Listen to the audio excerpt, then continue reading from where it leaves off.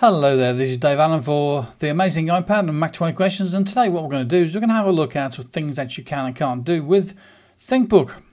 Now let's go to one of my notes in this here. Let's go to one of my outlines in here. So let's go to video about getting templates into ThinkBook. So things that you can do. So for instance, what I might want to do is I might want to take this here, slide it over there, and that's put it onto the slider at the side there, and I can put it back in again. If I use two fingers undo a slide, you can see it's still there, that download into GoodReader, but it's also got something on the clipboard as well. So what I can do now is slide back off the slider, and you see actually what I did was make a copy. So that's fairly handy, isn't it? So you can make copies. Let's just delete that there because we don't need the copy of it. So that's something you can do. And something else that you can do is you can tapping and holding on there, get the note options up there, and I can change it from a to-do type of note into a non-to-do note, an ordinary note, just by changing that there, taking the checkbox off. But look, this one here, this is a question type one here. What if I want to change that from a question to an ordinary note? I can't do it. If I click and hold on that there to get at the question options, I can put question tags on there. So I can say it's an article, I can say it's whatever else and stuff like that. But I get all these other options, but I can't change it from a question note into a ordinary note or any other sort of note. And if I put a project in there, so let's put a project in there, click and hold down, I've got project tags, and same with this one here, I don't get the option to change that from being a project into something else. Maybe I want it to be a book or a page, but I don't get that option. Okay, well this one here, see this one here where it says meeting and so on? What I might want to do with this here is I might want to take this and I might want to turn this outline here. That's an actual text file that's been produced by ThinkBook and is an outline. Well, if I want to change this into an outline, so this meeting details, what I should be able to do is put the cursor in there and I should be able to click on a button, turn it into a note. So the only way around to do something like that would be to do a bit of copying and pasting. Do a selection, so let's select from there down to there, and I'm going to do a cut and go to one of these notes that I made down the bottom here, so this one here for instance, and I can do a paste.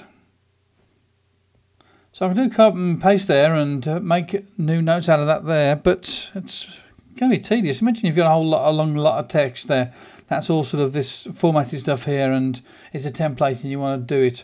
Well, what you have to do then is you're going to have to find some other way of bringing these templates into ThinkBook. There is a way it can be done. Let's go to a place where you can get these templates. So this is in the thinkbooktenderapp.com, and we've got a tickler file here, and what I can do with this here is if I tickle and hold down, I've got open in there, and what it's going to do if I click on open, it's just going to open it up as a text file within the browser. Let's try selecting this here. Now this is going to be a pain in the bottom trying to select that. In fact, it hasn't even done a proper job of selecting it, so that's no bloody good, is it? Okay, so let's go back on this one here to our template gallery. I click in, holding down. Okay, so this time I'm going to click on copy. Now what that has done is to copy the URL for the text file. So I can prove that. Let's go to a text application. In fact, we can go to ThinkBook, can't we? So let's go to ThinkBook.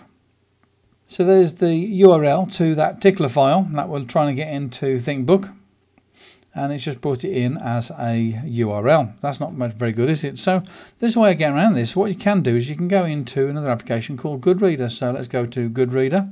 So here we are in GoodReader. What I want to do is I want to do a new download. I've gone to web downloads. This one here, look. Enter the URL. The URL that's on the clipboard already is going to be pasted in there already for me, and I'm just going to click on OK. And that file has been downloaded. In fact, it was only a small file, so it's been downloaded already. So I can do is go to that there. So the tickler file is in here now. And now what I can do is I can tap on that there. I can see there's the tickler file. But there again, look, it's just that lot of text again, isn't it? So let's go back to this here again. This time I'm going to do a click and hold down. So click, hold down. And I have it selected, and I've got this manage files option on here. Now you'd think that what you want to do is you want to go to move, but really what you want to do is you want to do upload. So let's click on upload, because I want to upload it into the Dropbox folder for ThinkBook. So let's do some scrolling down to the bottom where the ThinkBook folder is, and here we are in the ThinkBook, and I've clicked on the ThinkBook folder. And now I'm in the ThinkBook folder, and once I've got the button at the bottom there where it says upload, I can tap on that there. and I can upload one item. Now I actually can upload other items too, so I could upload the two of those, travel packing as well, travel packing 2, and upload 2 items. Well, the file already exists because I've been doing this, testing this, see how it works. Let's click on overwrite, and that's now going to be in the ThinkBook folder. Now we've got it in the ThinkBook folder, what we can do is we can go back into ThinkBook, and let's go to the top level of this again. Let's go to this thing on the side here where it's got the little gear icons, and I'm going to do an import. Let's read a .txt file from Dropbox. This would be so much better if it was done with OPML files, but still. The developer has said that he's going to start bringing your OPML, which is the standard type of file for outlines. He's going to bring it into ThinkBook, but you'll have to wait a while for that. So anyway, so here's our particular file. Let's click on that. It's importing the text file from Dropbox, and it's put it onto the clipboard for us. Now we can choose where we want to put that. So let's bring that down to there. Slide that over to the left, and we've got our Dropbox importer of particular file. I'm going to click on that there. We can do a bit of deleting to change the name of this page. Delete all that extra text that I don't want in there. And we've got our particular file in there. So now I can tap on that there. And instead of having all that text that was there, I've got the projects in there, and I've got all the stuff in there that I need in there. So I can look at this week, this year. It's all outline friendly.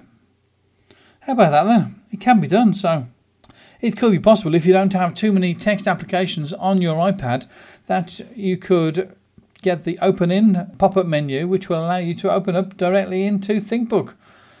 I haven't had that option, so I've had to find another way around doing it. I think it's to do with a 10 app limit that can go onto that open in thing, and I've got a whole pile in there already in there. I don't know if it's possible to do any rejuggling to get ThinkBook at the top of the list.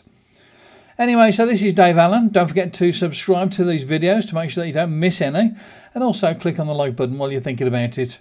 Talk to you again soon. Bye bye now.